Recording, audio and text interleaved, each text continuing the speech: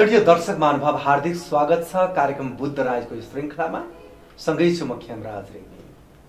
अहिलेको वर्तमान राजनीतिक अवस्था जहाँ ठुला दुई राजनीतिक पार्टीले एक आपसमा गठबन्धन गरेर देश चलाइरहेका छन्, त्यसले पनि मुलुकलाई निकास दिने वातावरण भएन भनेर जनताले आवाज उठाइरहेका छन्। र अर्कोतर्फ भर्खरै उदाएको पार्टी राष्ट्रिय स्वतन्त्र पार्टीका अध्यक्ष रवि लामेछाने सहकारी प्रकरणमा पक्राउमा छन्। यी विविध विषयले अब मुलुकको राजनीतिक भविष्य के हुन्छ, यी विविध सन्दर्भसँग जोडिएर आज हामी कुराकानी गर्दैछौँ राष्ट्रिय प्रजातन्त्र पार्टी लुम्बिनी प्रदेशका अध्यक्ष प्रदीप कुमार उदयसँग। आउनुहोस् यो कार्यक्रममा म उहाँलाई स्वागत गर्छु। यहाँलाई हार्दिक स्वागत छ। आराम हुनुहुन्छ? ठिकै छु।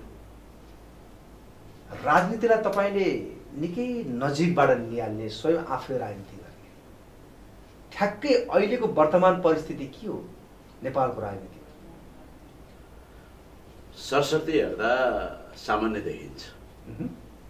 राजनीति सरस्वती हेर्दाखेरि सरकार छ,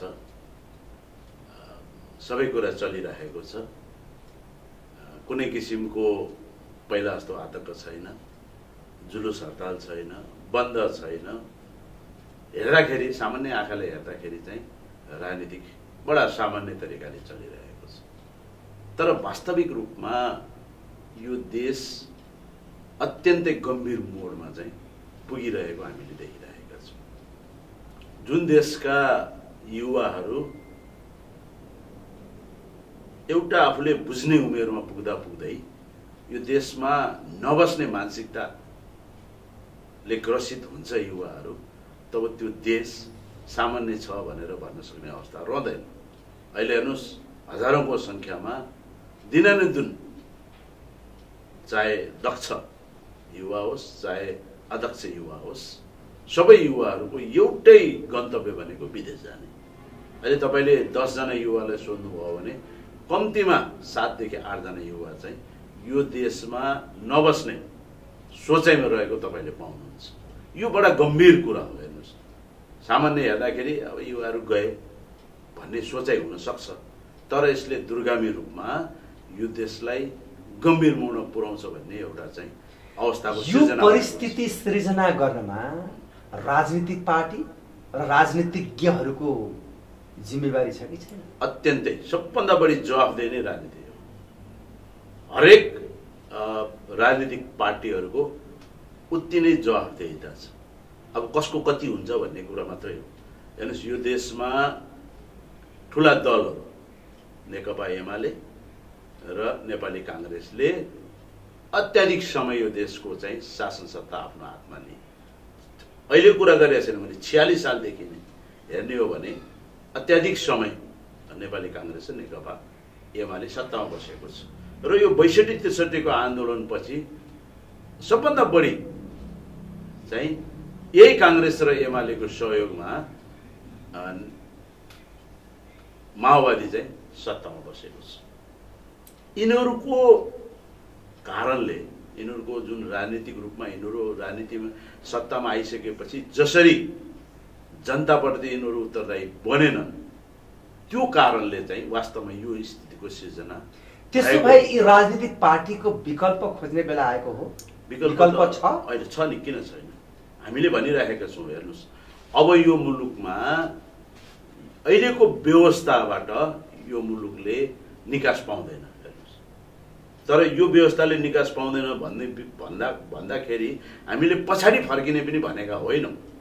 अब यो मुलुकमा राजादेखि यो संविधानमा नअटाएका राजनीतिक पार्टीहरूलाई समेत राखेर एउटा गोलमेज सम्मेलन गरेर नयाँ नवीन समझदारीमा चाहिँ अब जानुको विकल्प छैन।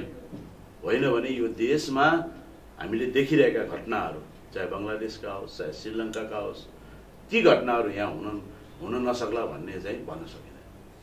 तपाईँ यो वाक्य बोलिरहँदाखेरि अब यी राजनीतिक पार्टीको विकल्प छैन, यी राजनीतिक पार्टी नभए पनि हुन्छ, अथवा सबै मिलेर चाहिँ अगाडि बढ्नुपर्छ, राज संस्थालाई चाहिँ स्थापित गर्नुपर्छ भन्ने यहाँले भनिराख्नु भएको छ।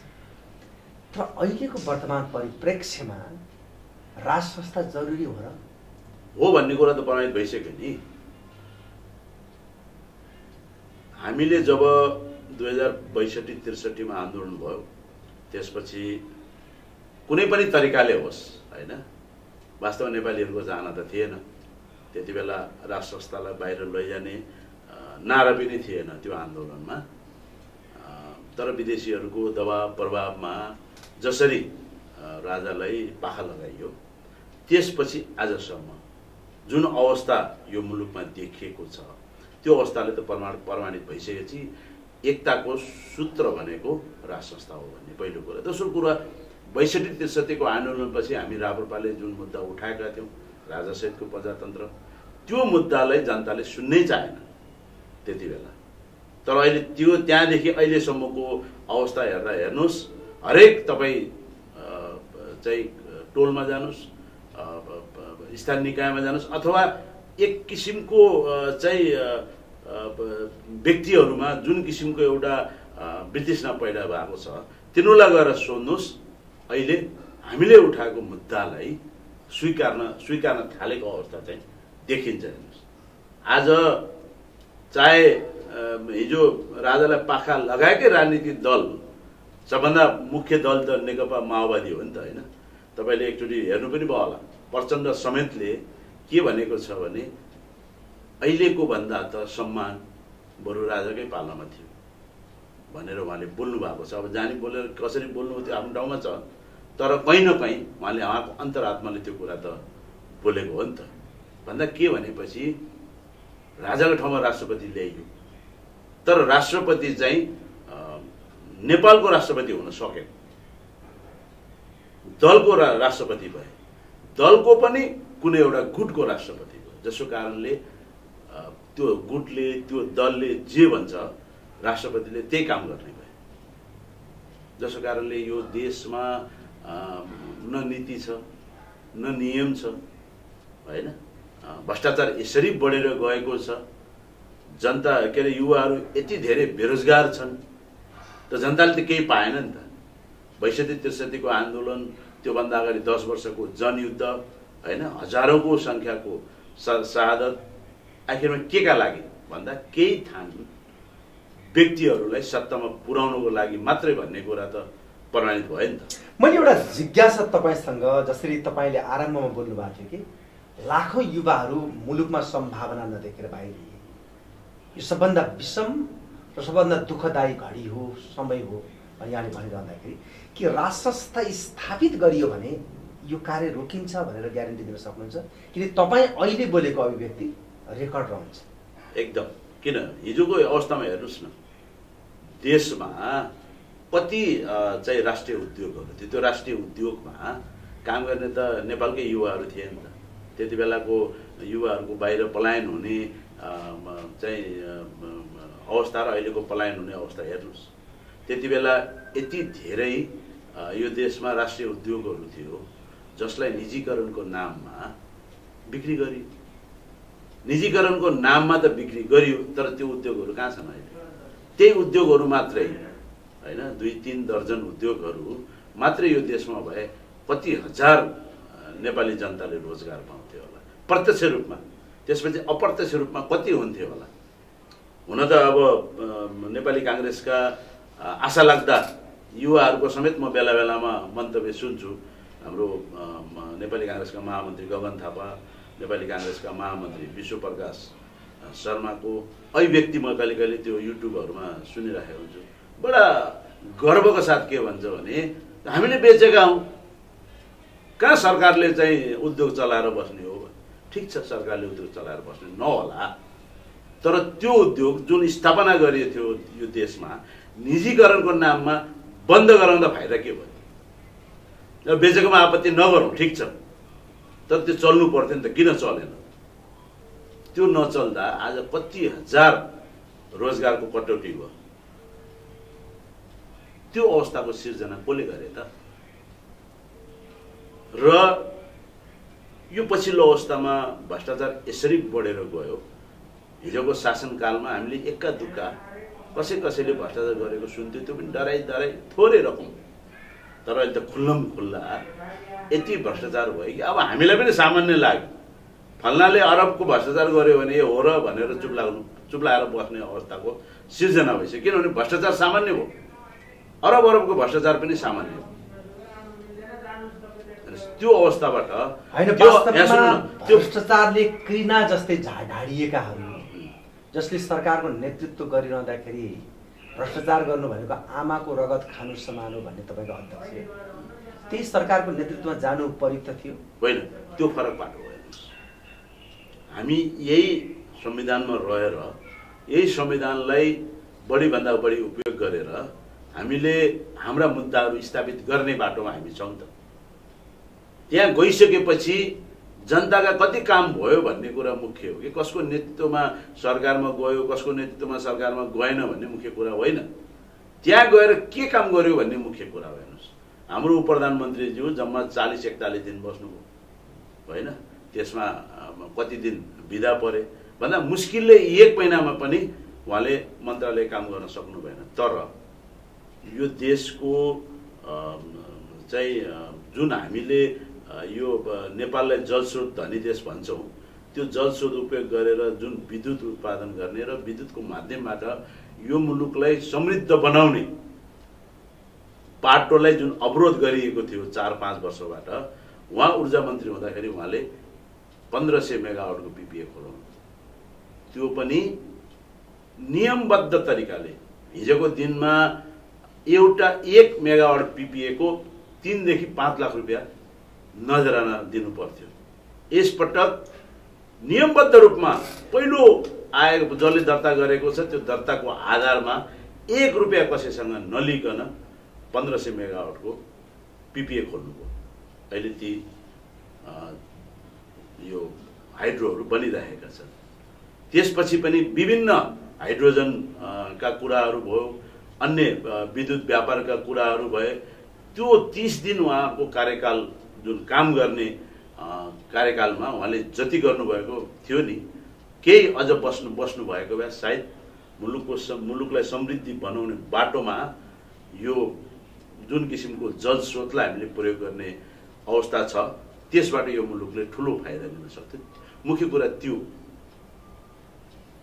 ठीक छ तपाईको विचार तपाईको भनाइ आफ्नो ठाउँमा सही होला नहोला आम नागरिकले मूल्याङ्कन गर्ने विषय हो प्रदीप जी अहिले रवि पक्काउ जुन प्रकरणलाई हरेक मान्छेको आफ्नो तर्क छ वितर्क छ यो ठुला भ्रष्टाचार काण्ड लुकाउनका निम्ति यो गरिएको हो भन्ने खालको कुरा पनि उठिरहेको छ तपाईँ यो विषयलाई कसरी लिनु भएको छ अनि अब यो हाम्रो देशमा एउटा बेडमा के छ भने व्याख्या आफ्नो तरिकाले गर्ने हो यो अहिलेको पक्राउलाई तत्काल रूपमा मैले यसलाई ठुलो रूपमा लिएको छु यो अनुसन्धानको लागि अहिले त पक्राउ त अनुसन्धानको लागि हो सबभन्दा उच्च स्तरीय छानबिन समिति बनाइयो त्यो स्वयं हाम्रो रविजीको पार्टीको पनि सहभागितामा छानबिन समिति बनाइयो र त्यसको अन्तिममा 2 लाइन छ कि चाहिँ यसरी फल्ना उसमा दोषी देखेको हुनाले कारबाहीको लागि सिफारिस गर्ने त्यो प्रतिवेदनमा स्वयं राष्ट्रिय स्वतन्त्र पार्टीका सांसद पनि हुनुहुन्थ्यो नि त हैन सर्वसम्मत रूपमा त्यो प्रतिवेदन आएको छ यहाँ 2टा कुरा छ उहाँहरूले जसरी क्लिन चिटको कुरा गर्नु भएको छ त्यो क्लिन चिटै हो एउटा सन्दर्भमा के हो भने प्रत्यक्ष रूपमा उहाँको सहकारी ठगीमा उहाँको संलग्नता छैन त्यो कुरा म पनि मान्छु प्रत्यक्ष रूपमा छैन उहाँले सहकारीको सञ्चालक भएर काम गर्नु भएको छैन सहकारीबाट सिधै उहाँले पैसा ल्याउनु भएको छैन भन्दाखेरि त्यो सहकारीमा प्रत्यक्ष रूपमा उहाँको सहभागिता छैन तर अप्रत्यक्ष रूपमा सहकारीको पैसा उहाँले चलाएको कम्पनी गोर्खा मिडियामा गएको त देखियो नि त त्यो उहाँले स्वयं स्वीकार्नु भएको छ त अहिलेको उहाँलाई जुन किसिमको अनुसन्धान उहाँलाई भइरहेको छ त्यो सहकारीको पैसा कसरी गोर्खा मिडियामा आयो र त्यो पैसा उहाँले चाहिँ आफ्नो हस्ताक्षरबाट चेकको माध्यमबाट परिचालन गर्नुभयो भन्दा के देखियो भने सङ्गठित रूपमा अहिले सरस्वती हेर्दा देखिए के हो भने सङ्गठित रूपमा सहकारीहरूको पैसा गोर्खा मिडियामा आयो र उहाँहरूले त्यो माध्यमबाट आफ्नो मिडिया चलाउनु भयो भन्ने मुख्य कुरा हो। उहाँले मलाई थाहा छैन भन्न त पाउनुहुन्न। तपाईँको खातामा अनावश्यक रूपमा कुनै पैसा आयो र तपाईँले मेरो खातामा पैसा आयो भनेर तपाईँले चलाउनु पाउनुहुन्छ। भोलि कुनै आतङ्कवादीले तपाईँको खातामा पैसा राखिदिएको रहेछ भने त्यसको दोषी तपाईँ हुने कि नहुने? अहिलेको मुख्य मुद्दा त यो प्रत्यक्ष रूपमा सहकारीको ठगीमा चाहिँ उहाँले क्लिन चिट पाउनु भएको हो, किनभने कहीँ पनि उहाँको सहभागिता देखिएन भनेर प्रतिवेदनमै छ। तर सहकारीको पैसा अप्रत्यक्ष रूपमा मिडियामा आयो, उहाँले चलाउनु भयो भन्दाखेरि के भने यो सङ्गठित रूपमा कतै, यहाँ सुन्नुहोस् न, म भन्छु सङ्गठित रूपमा कतै उहाँहरू मिलेर यो सहकारीबाट पैसा ल्याएको कि भनेर अनुसन्धानको लागि अहिले समातिएको, अहिले दोषी करार भइसकेको छैन। कुनै पनि संस्था चलाउनका निम्ति त्यसको एउटा बडी हुन्छ, टिम हुन्छ, व्यवस्थापन समिति हुन्छ र कर्मचारी पार्ट हुन्छ। एकदम व्यवस्थापन समितिले कहीँ कतैबाट म्यानेज गरेको कुरा कर्मचारी चलाउने स्वाभाविक कुरा हो। त उहाँ कर्मचारी मात्रै होइन, तर यो विषयलाई लिएर जसलाई चाहिँ अन्य किसिमबाट दोषी छैन भनेर भनिरहँदाखेरि यो उहाँलाई पक्राउ गर्दाखेरि ठुला ठुला काण्डहरू जो भ्रष्टाचारबाट किर्ना जस्ता ढाडिएकाहरूलाई ढाकछोप गर्नका निम्ति गरेको क्रिया भन्ने फरक बाटो हेर्नुहोस्। अरू काण्डहरू पनि छन्, नभएको होइन। त्यो काण्डहरूको दोषीलाई कारवाही हुनुपर्छ भनेर भन्नु चाहिँ ठिक हो। म भन्छु अरू दोषीहरूलाई पनि कारवाही हुनुपर्छ भन्नु ठिक हो। तिनीहरूलाई कारवाही चाहिँ नहुने, मलाई किन हुने भन्नु चाहिँ गलत। उनीहरूले गल्ती गर्यो भने मैले गल्ती गर्न पाउँछु र पाउँदैन नि त। उनीहरूलाई पनि त्यो दोषी, अरू कोही दोषी छ भने तिनीहरूलाई पनि कारवाही गर्नुपर्छ भनेर माग गर्ने हो। अब यो विषयले पार्ने प्रभाव के हो तपाईँ ठ्याक्कै बोल्दैन। हेर्नुहोस्, यो नेपालमा यो सहकारी जुन काण्ड छ यो अहिले यो रविजीको जुन किसिमको अहिले क्रियाकलाप गतिविधि उहाँलाई पक्राउ, यहाँ पनि स्टन्ट छ, सरकार पनि स्टन्ट गरिरहेछ। पीडितको भन्दा सहकारीका बचतकर्ता पीडित हो, एकदमै सामान्य कुरा हो क्या। जस्तै यहीँ पनि सुप्रिम सहकारीको एउटा काण्ड आइरहेको छ जसमा रविजीको पनि संलग्नता छ भन्ने, त्यहाँबाट पनि पैसा गयो भन्ने छ। मैले सरस्वती हेर्दा यहाँ 1 अरब 16 करोड कि 26 करोड यहाँ बचत रहेछ। त्यसमध्ये 42 करोड रुपियाँ चाहिँ गोर्खा मिडियामा गएको भन्ने सुनिन्छ, प्रत्यक्ष त थाहा छैन, सुनिन्छ। भन्दाखेरि 75-80 करोड त आखिरमा त्यो सहकारीले लगानी गरेको देखियो नि त। सरकारले बचतकर्ताको रकम फिर्ता गर्ने चाहिँ प्रयास गर्नुपर्छ। भन्दाखेरि के भने जो सञ्चालकहरू जसले व्यक्तिगत रूपमा अपचलन गरेको छैन तिनीहरूलाई त्यो सहकारी जिम्मा लाउने र सरकारले एउटा टिम बनाउने। जसरी ब्याङ्कहरूमा कुनै किसिमको त्यस्तो आयो भने नेपाल राष्ट्र ब्याङ्कले टेक ओभर गर्छ, सम्पूर्ण कुरा व्यवस्थापन गर्छ, होइन, अब चाहिँ लगानी उठाइदिन्छ र त्यसलाई ट्र्याकमा ल्याउँछ। यदि ट्र्याकमा ल्याउँदा कसैले अपचलन गरेछ सञ्चालकहरूले भने ती सञ्चालकहरूको सम्पत्ति रोका गरेर चाहिँ त्यो ब्याङ्कलाई ट्र्याकमा ल्याउने एउटा प्रक्रिया छ। त्यही प्रक्रिया अनुसार यदि कुनै सहकारीमा त्यस्तो किसिमको चाहिँ अप्ठ्यारो स्थिति आयो भने सरकारले 2-3 जनाको समिति बनाएर के अरे एउटा टिम बनाएर त्यो सहकारीमा पठाइदिएर सञ्चालकहरूलाई समेत राखेर एउटा त्यो सहकारीमा बचतकर्ताहरूको रकमलाई कसरी व्यवस्थापन गर्ने भनेर एउटा किसिमको योजना बनाएर त्यहाँबाट लगानी गरेकाहरूबाट कसरी पैसा उठाउने त्यो गरेर कमसेकम बजारमा त्यो लगानी भएका पैसाहरू उठाइदिएर बचतकर्ताहरूलाई फिर्ता गर्ने मेकानिजम तयार गरिदियो भने मलाई लाग्छ 60 देखि 70% यो सहकारीको समस्या समाधान। ठीक छ, समस्याको चुरी कुरा तपाईले पत्ता लगाउनु भयो। यो विकल्प गयो भने समस्या समाधान हुन्छ भन्ने तपाईको भनाइ हो। तर के सरकारले जनताको चाहिँ तपाईको फसेको रकम जुन चाहिँ डुब्यो नि त्यो फिर्ता गराउने वातावरणको लागि रवि पक्रियो या आफ्ना अन्य गल्तीहरू ढाक्नका निम्ति? मैले दुईटै स्टन्ट, अहिले चाहिँ तपाईलाई भने दुईटै स्टन्ट हो। त्यो पक्राउ भनेको त अर्कै पाटो हो के, त्यो अनुसन्धानको विषय हो। अहिले कुनै उहाँलाई चाहिँ दोषी करार गरेको छैन, आरोपित मात्रै हो। यो कुरा हामीले बुझ्नुपर्छ, रासोपाका साथीहरूले पनि बुझ्नुपर्छ। दोषी करार भइसकेको छैन, उहाँ अहिले आरोपित मात्रै हो। भोलि धरटीमा छुट्न पनि सक्नुहुन्छ। कतिपय चाहिँ यसरी सहकारीमा समातिएका मान्छेहरू धरटीमा छुटेका पनि छन्, भन्दा अहिले आरोपित मात्रै हो। अनुसन्धानको लागि उहाँलाई लिएर गएको, कानुनी राज्यमा त्यो हुनु स्वाभाविक हो। जस्तै हिजो अनेक काण्डमा कस्ता कस्ता चाहिँ राजनीतिज्ञहरू समातिएको छ त, अहिले पनि कति जेलमा छन्, कति धरटीमा छुटे होइन। तिनीहरू पनि अपराधी त भइसकेका छैन, घोषित भइसकेका छैन नि, तिनीहरू पनि आरोपित हो। त्यसै गरेर रविजी पनि आरोपित हो। उहाँ भोलि निर्दोष पनि हुनसक्छ होइन। उहाँको प्रमाण नपुगेर उहाँ निर्दोष भएर सफाइ पाएर चाहिँ जेलमुक्त पनि हुनसक्छ, थुनामुक्त, अहिले जेल नभनौँ थुनामुक्त पनि हुनसक्छ भने यो त अनुसन्धानको पाटो हो। यसलाई धेरै ठुलो चाहिँ बनाइराख्नु पर्ने जरुरी छैन होइन। मैले के भने अघि यो सहकारी को मुद्दालाई यता उहाँहरूले पनि यसलाई स्टन्ट बनाइराख्नु भएको छ, सरकारले पनि स्टन्ट बनाइराख्नु भएको छ। यति धेरै सहकारीहरूको चाहिँ अहिले मुद्दा परिराखेको छ, त्यसलाई कसरी बचतकर्ताहरूको रकम फिर्ता गर्ने भन्ने सरकारको कुनै पनि प्रक्रिया देखिएन। के भनेपछि कसैले उजुरी दियो होइन, उजुरी दिएको भरमा लगेर चाहिँ थुनिदियो अनि के भनिदियो भने कुनै सहकारीमा 1 अरब बचत छ भने 1 अरब ठगी गर्यो भने त्यो बचतकर्ताको रकम 1 अरब त सञ्चालकले लगेको हुँदैन नि, त्यसमा 50 करोड 60 करोड त लगानी पनि होला होइन। भन्दाखेरि के भनेपछि 40% को मात्रै कुरा आयो नि त। यहाँ त 100% चाहिँ के भनिदियो भने ठगी गर्यो भनिदिन्छ भने सरकार पनि गम्भीर नभएको। सरकारले के गर्नु पर्यो भने त्यो बचतकर्ताको रकम फिर्ता गर्नको लागि योजना बनाउनु पर्यो। अहिले अलिकति यो सहकारीको कुरामा अलिकति गर्दाखेरि के देखियो भने कुनै पनि सहकारी बन्द भइसकेपछि सबभन्दा बढी त्यो सहकारी नखुलोस् भन्ने चाहिँ लगानी के अरे यो कर्जा लिनेहरू रहेछन् क्या। त्यो बन्द भएपछि त अहिले तत्काललाई कर्जा तिर्नु परेन नि त, सब चुपचाप छन् त। त्यसकारण सरकारले के गर्नु पर्यो भने जसले लोन लिएर गएको छ ती लोन लैजानेहरूबाट कसरी त्यो फिर्ता लिन सकिन्छ, कसरी फिर्ता गराउन सकिन्छ।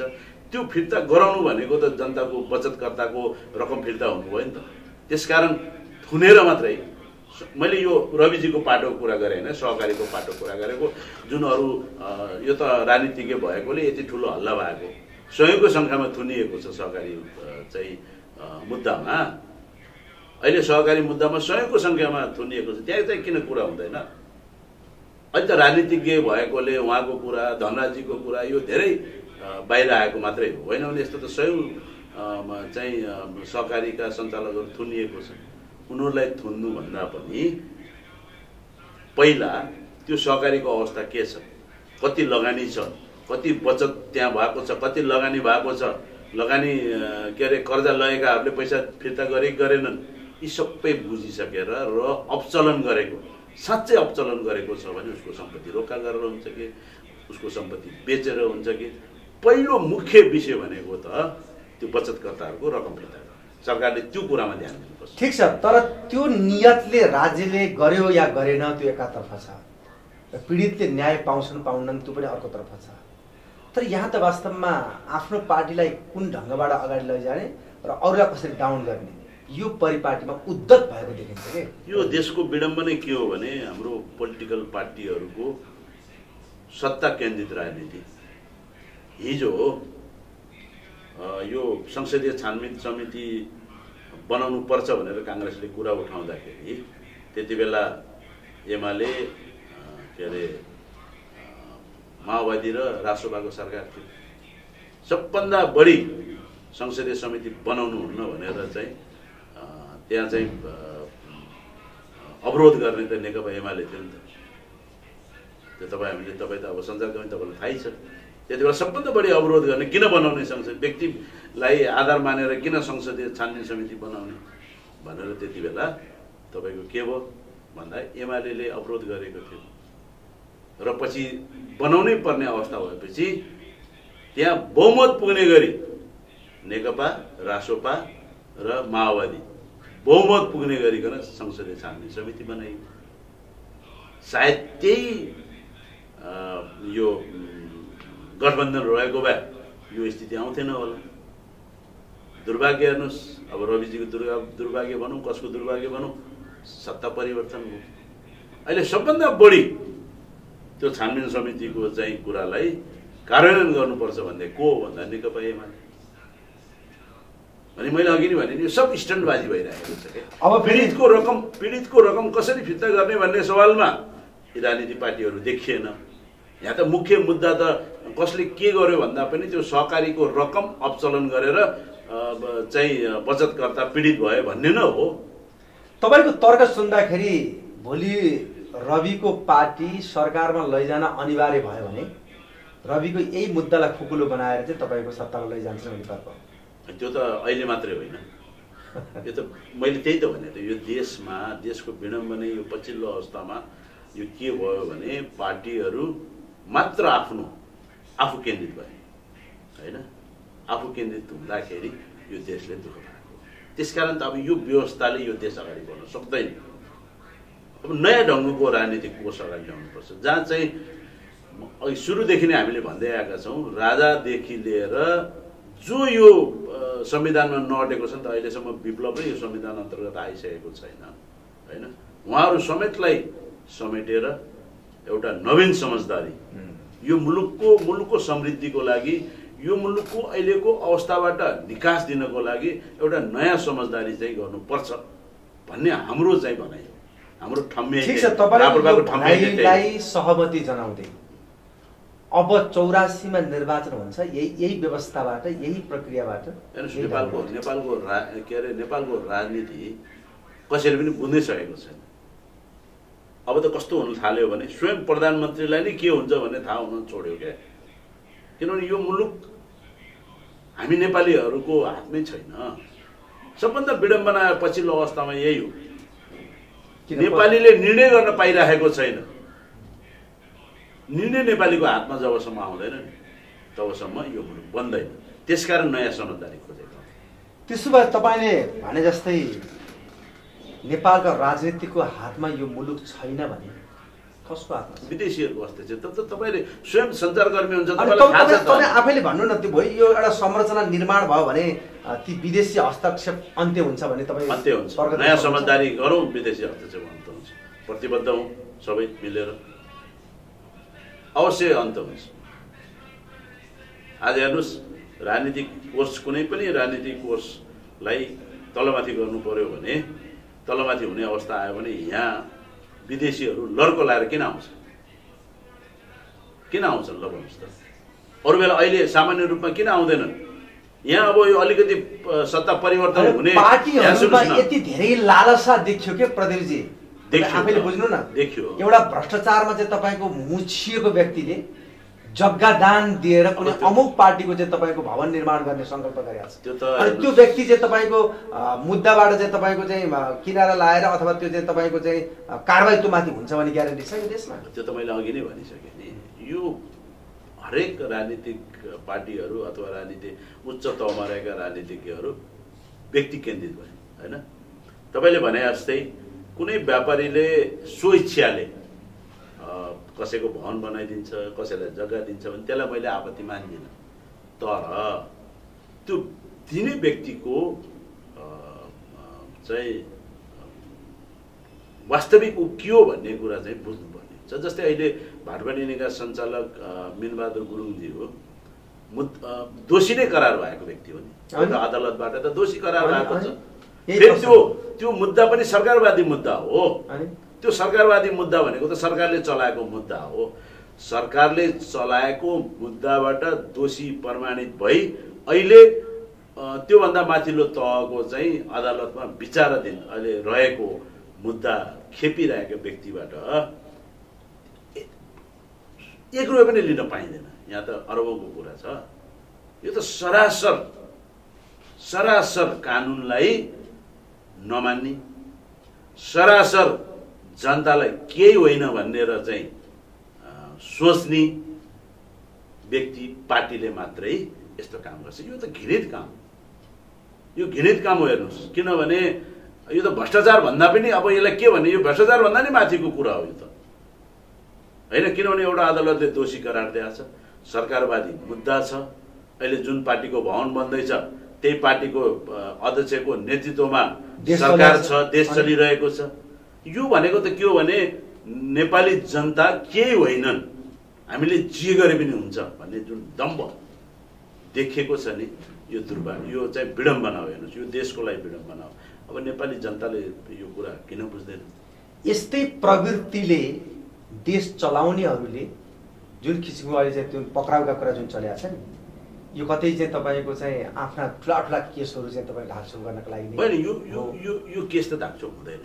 यो केस भनेको जनताले उठाउने केस हो।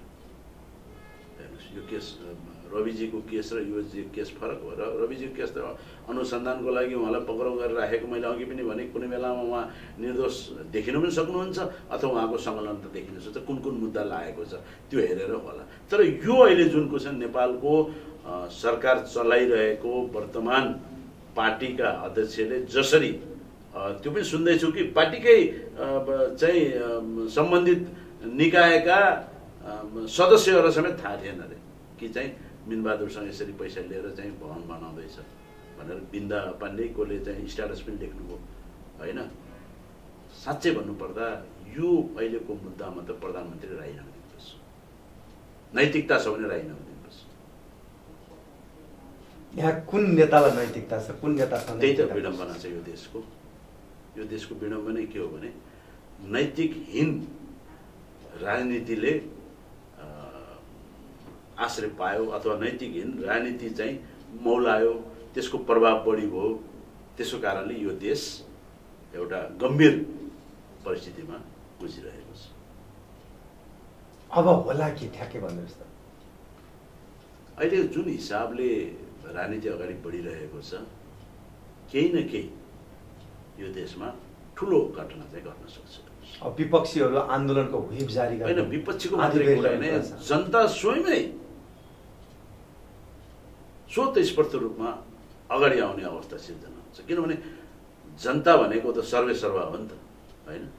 तर जनतालाई शासकले केही नठानेपछि केही समयसम्म त त्यो सामान्य रहला, तर एक दिन आएर जनतामा जब वितृष्णा पैदा हुन्छ तब के हुन्छ भन्ने कुरा त भर्खरै चाहिँ बङ्गलादेशमा भएको घटनाबाट बुझे हुन्छ त। त्यहाँ पनि त बहुमत थियो त।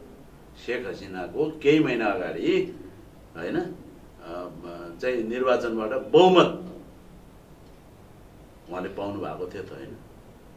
जनताकै मत पाएर बहुमतबाट उहाँले सरकार बनाएको छ। यति सानो अवधिमा त्यो बहुमत कहाँ गयो? त्यसकारण केपी ओलीजीको अस्ति मैले एउटा सुनेको थिएँ, यो करिब करिब 2/3 भएको सरकार हो, यसलाई चाहिँ हल्का रूपमा नलिनु भनेर एक किसिमले नेपाली जनतालाई धम्की समेत दिएको मैले एउटा उहाँको मन्तव्य सुनेको थिएँ। त्यही बङ्गलादेशलाई हेरे हुन्छ त, यहाँभन्दा बढी बहुमत सुन्नुहोस् न, यहाँ बङ्गलादेशमा यहाँभन्दा बढी थियो शेख हसिनाको चाहिँ बहुमत, त जनताले त बहुमत देखाइदियो त। त्यसकारण सत्तामा बस्नेहरूमा दम्भ पलायो भने उसको पतन निश्चित छ। यो गठबन्धन प्राकृतिक अप्राकृतिक या चाहिँ तपाईँको विभिन्न केसहरू ढाकछोप गर्नका लागि जोडियो सम्बन्ध? हेर्नुहोस्, सबभन्दा पहिला त यो संसदीय व्यवस्थामा दुईवटा पार्टी, जो मुख्य दुईवटा पार्टी मिलेर सरकार बनाउनु भनेको त यो संसदीय व्यवस्थाको एक किसिमले विपरीतको चाहिँ अवस्था हो। तर यदि साँच्चै उहाँहरू मिलेर यो देशलाई बनाउनको लागि, होइन, यो देशको समृद्धिको लागि, नेपाली जनताको सुख सुविधाको लागि अथवा विकासको लागि यो गठबन्धन हो भने हामी सबैले मान्नुपर्छ। तर त्यो त देखिएन। यहाँ त के भनेपछि चोर चोर मोसर भाइ तै चुप मै चुप, त्यो देखियो नि त, होइन? किनभने ठुलो पार्टी चाहिँ प्रमुख प्रतिपक्षको रूपमा रहनु पर्ने, होइन? जस्तै ठुलो दोस्रो पार्टीले सरकार चलाउने हो भने ठुलो पार्टी प्रमुख प्रतिपक्ष हुनुपर्ने, अथवा ठुलो पार्टीले सरकार चलाउने हो भने दोस्रो पार्टी चाहिँ प्रमुख प्रतिपक्ष हुनुपर्ने हो।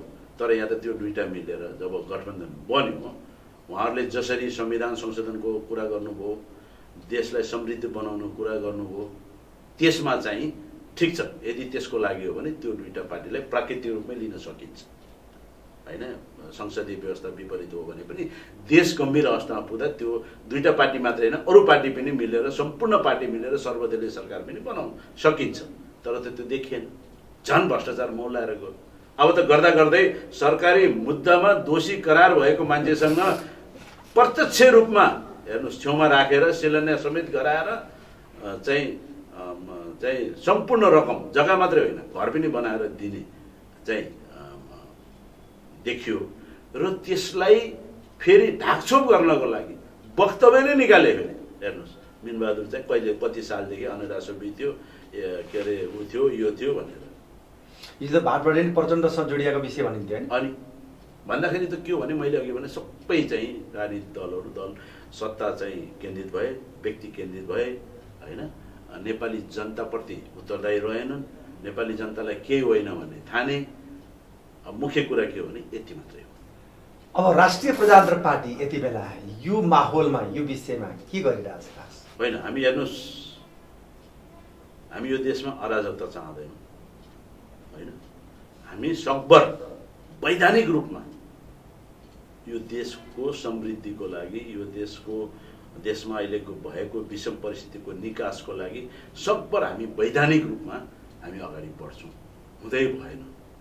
अब यो सरकारले यो अहिलेका वर्तमान ठुला दलहरूले सरकारले यो कुरा मानेनन् भने हामीले विकल्पको रूपमा जनआन्दोलनमा जाने हाम्रो निर्णय छ। सम्भवतः अब हामी राष्ट्रिय प्रजातन्त्र पार्टी केही समयपछि यदि यो सरकारको यही रवैया रह्यो होइन, यी ठुला दलहरूको रवैया यही रह्यो, भ्रष्टाचार यसरी नै बढेर अझ बढेर जाने अवस्था सिर्जना भयो, हिजोका भ्रष्टाचारहरूलाई निर्मूल पार्न लागेनन् अथवा नयाँ किसिमको नवीन समझदारीमा यो सरकार यो ठुला दलहरू आएनन् भने हामीले तेस्रो जनआन्दोलन चाहिँ गर्छौँ। र हाम्रो तयारी पुरा छ। हेर्नुहोस् के लाग्छ भने हिजो एक दिनको आन्दोलन गर्यो राष्ट्रिय प्रजातन्त्र पार्टीले, फेरि चुप लाएर बस्यो भन्ने आरोप पनि हामीलाई छ। हामीले त्यो आन्दोलनको एउटा के हो भनेपछि सरकारलाई घचघचाएका मात्रै हो कि अब हामी आन्दोलनमा जान्छौँ, हामीसँग जनता छ भनेर हामीले जनप्रदर्शन गरेको हो। त्यसलाई गलत तरिकाले व्याख्या गरियो हो। अब यहाँ त के छ भने कसरी हुन्छ नेतृत्वलाई एउटा सफल नेतृत्व, एउटा स्वच्छ नेतृत्व, एउटा चाहिँ भ्रष्टाचारको विरुद्धमा उत्रेको नेतृत्वलाई कसरी चाहिँ बदनाम गराउने, त्यो नेतृत्वलाई कसरी सिद्धाउने भनेर बाहिरी दलहरू त लागेकै छन्। हाम्रै दलका पनि केही मान्छेहरू कसैको प्रभावमा लागिरहेको देखिन्छ। तर त्यो होइन। हेर्नुहोस् त्यति बेला हामीले जनप्रदर्शन नै भनेका थियौँ। त्यो जनप्रदर्शन के को लागि भन्दा सचेत गराउनलाई, वर्तमान सरकारलाई, ठुला राजनीतिक दललाई सचेत गराउनको लागि यदि तिमीहरूले कुरा सुनेनौ भने हामी निरन्तर रूपमा आन्दोलनमा जान सक्छौँ, हामीसँग जनता छ भनेर 50,000 जनता हामीले सडकमा उतारेका हौँ। र यो बिचमा यहाँ सुन्नुहोस्, यो बिचमा सरकारसँग हामीले वार्ता पनि गरिरहेका छौँ होइन, र हामीले तयारी पनि गरिरहेका छौँ। हेर्नुहोस् हाम्रो महामन्त्री धवल शमशेर राणाको संयोजकत्वमा हाम्रो आन्दोलन परिचालन समिति छ र हाम्रो अध्यक्ष माननीय राजेन्द्र लिङ्गदेनको अध्यक्षतामा हाम्रो मूल समिति, आन्दोलन मूल समिति छ। हामीले तयारी गरिरहेका छौँ। हेर्नुहोस् अहिले प्रशिक्षणहरू भइरहेको छ। हामीले स्थानीय तहमा आन्दोलनको लागि प्रशिक्षकहरू खटाइसकेका छन्। यो दसैँ तिहार भएर मात्रै रोकिएको। सम्भवतः अब हाम्रो प्रशिक्षकहरू हाम्रो गाउँ गाउँमा गएर हामीले प्रशिक्षण गरेछौँ। 20,000 युवाहरू तयार गर्ने एउटा नीति हामीले तयार गरेका छौँ, कार्यक्रम योजनाहरू ल्याएका छौँ। तर हामी अहिले पनि के चाहन्छौँ भने यो मुलुकमा अराजकता सिर्जना हुँदैन। हिजो 10 वर्षको जनयुद्धबाट हामीले धेरै कुरा भोग्यौँ, धेरै कुरा यो मुलुकले भोग्यो। त्यसकारण त्यतातिर यो मुलुक जानुहुन्न, मुठभेडतिर मुलुक जानुहुन्न। वैधानिक रूपमै अब यो मुलुकको निकासको लागि नवीन समझदारीमा जानु बाहेक हामीसँग विकल्प छैन भनेर हामीले अहिले पनि सरकारलाई भनिरहेका छौँ, अहिले पनि ठुला राजनीतिक दलहरूलाई भनिरहेका छौँ।